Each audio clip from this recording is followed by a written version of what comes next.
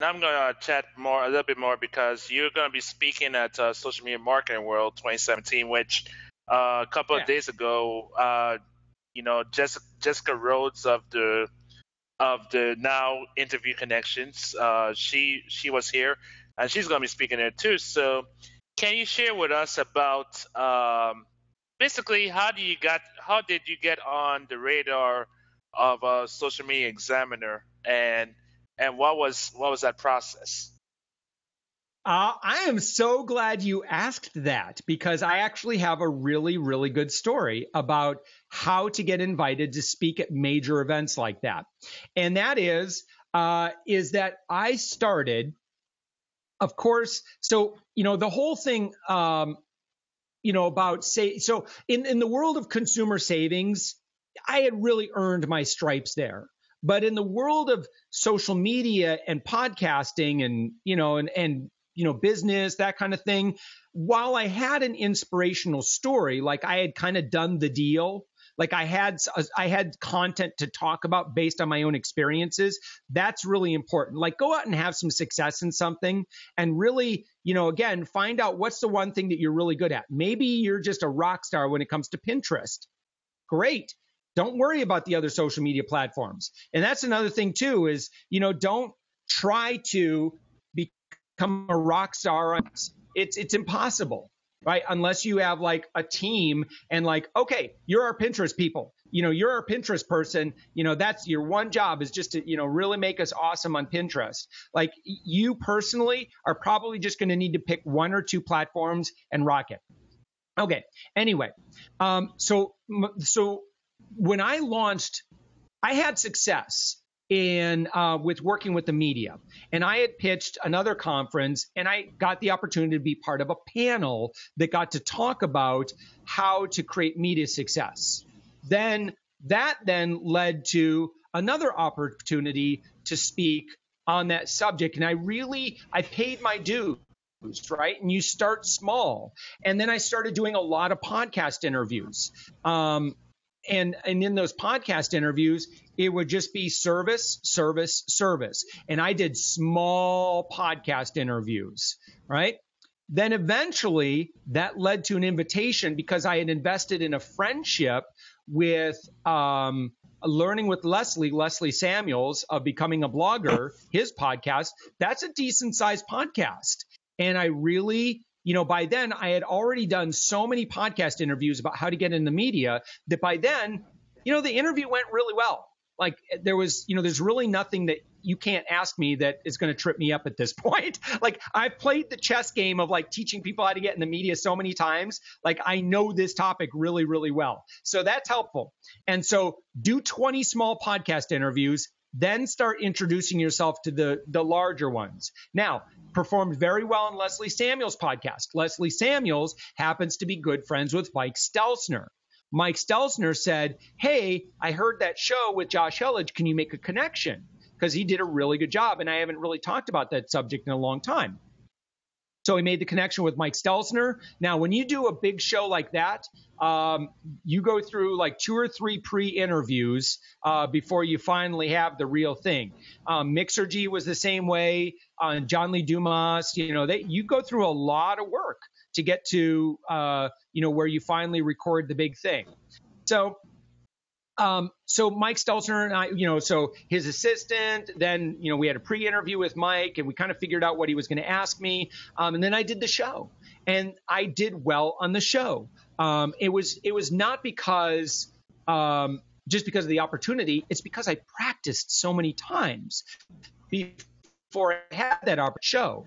And so, I got all of the, the vocal ticks out. I don't say, when I speak with a lot of confidence and I have very actionable steps. And so at the end of the interview, Mike says, well, Josh, this went really, really well after we're done recording. Is like, is there anything else I can do for you? And I said, well, Mike, it's kind of been my dream to help out or speak or something at social media marketing world.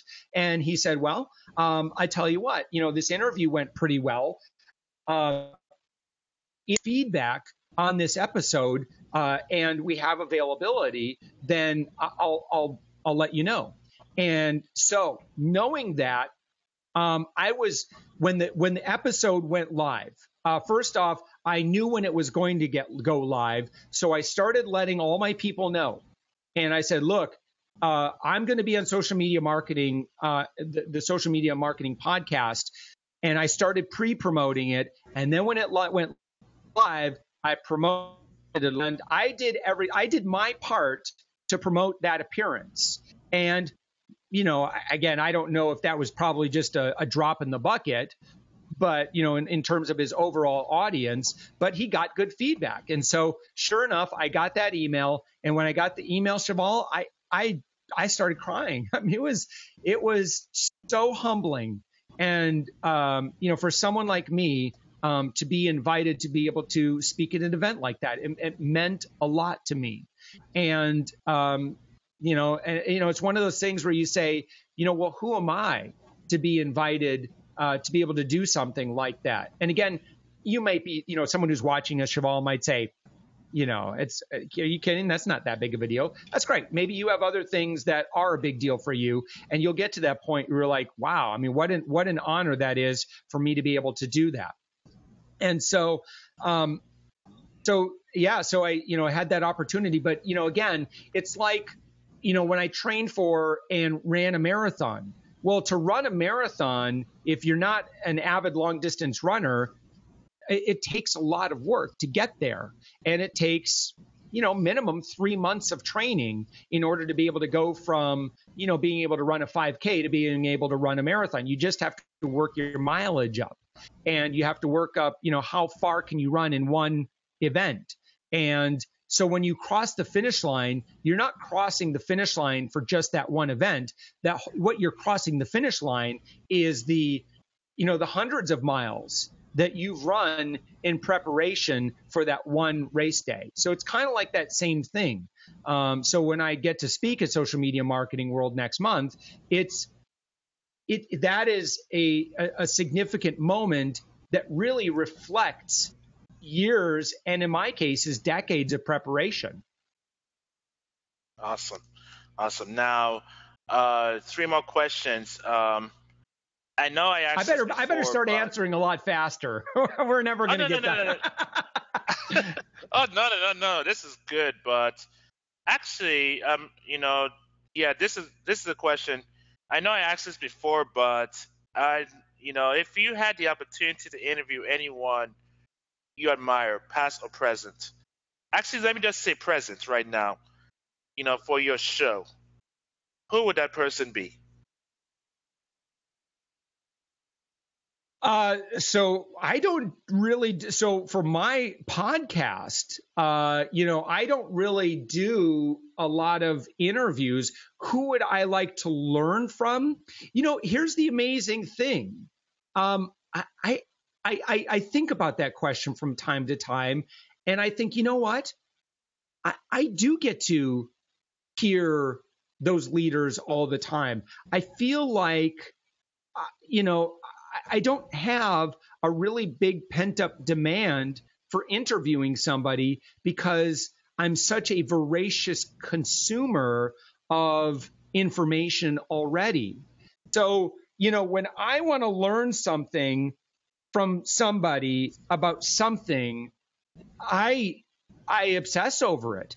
Like I remember, and I haven't really even done much with it, but I wanted to learn about how to be a rock star on YouTube. And I probably consumed more than 60 hours worth of podcast and video content about how to be a rock star on YouTube, really just because I wanted to learn about it. And ultimately, I decided that wasn't the right moment for me to pursue that, just given what I was already focused on. But that's kind of what I do. So if I want to learn from, Michael Gerber, for example, well, Michael Gerber was just on My Wife Quit Her Job podcast with Steve Chu. I love his show. And so I'm constantly searching for the teachers that I love and respect. I want to find out what they're producing. And because they believe in giving, and all the teachers that I follow and I believe in, I support, they're really big on giving. They produce a lot of good content. I consume now the way I learn. I don't do a whole lot of reading. Uh, and I do a crap load of listening. Like so, but for me, it fits with my lifestyle because if I'm ever driving, if I'm ever running, if I'm ever in a place where I can multitask, I am always listening and learning. Always, always, always learning. And that means that I have to make hard decisions because I also love music. But I know that music is good for a certain thing, but I want to make sure, they always talk about make your commute your drive time university. That's an old network marketing thing. But I've listened to tens of thousands of hours of education. That's just it's a part of who I am.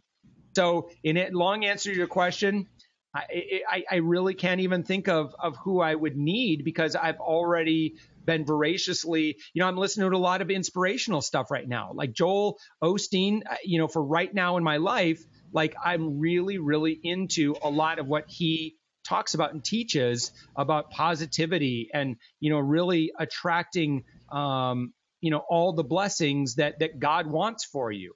And, so I'm really into that right now. And, it's a phase. I'm sure I'll kind of move on to other stuff. I also listen to tons of stuff about Facebook advertising because I have amazing teachers. The Art of Paid Traffic, Amy Porterfield, they are producing such valuable content. Man, I'm covered. I'll let them do the interviewing.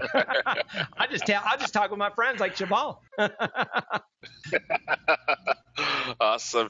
Now, where can people find out more about your company, Upend PR, and also, your where they can find your speaking if they're going to be attending Social Media Marketing World 2017? Yeah, so it'll be Wednesday afternoon. I'll be speaking at 4 p.m.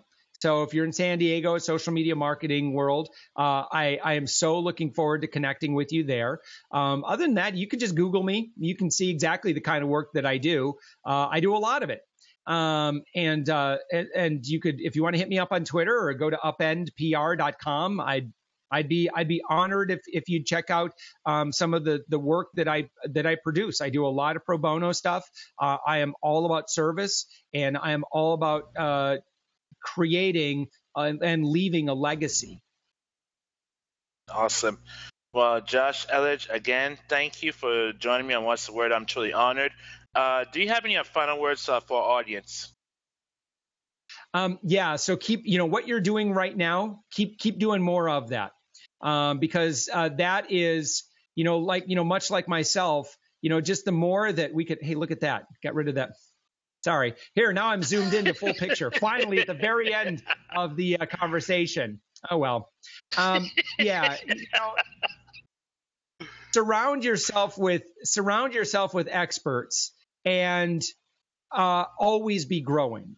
TED Talks might bore you to death. TED Talks, for example, it's like, I listen to I never get excited about a TED Talk at the beginning or like reading the title, but usually by the end, I'm like, man, that's pretty good. So, you know what?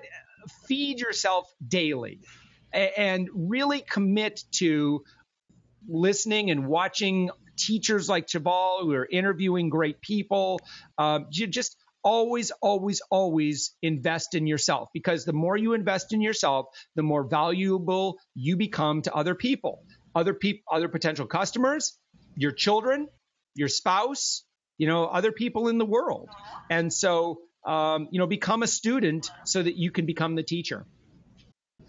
Awesome, Josh. Well, thank you again for being here on What's the Word.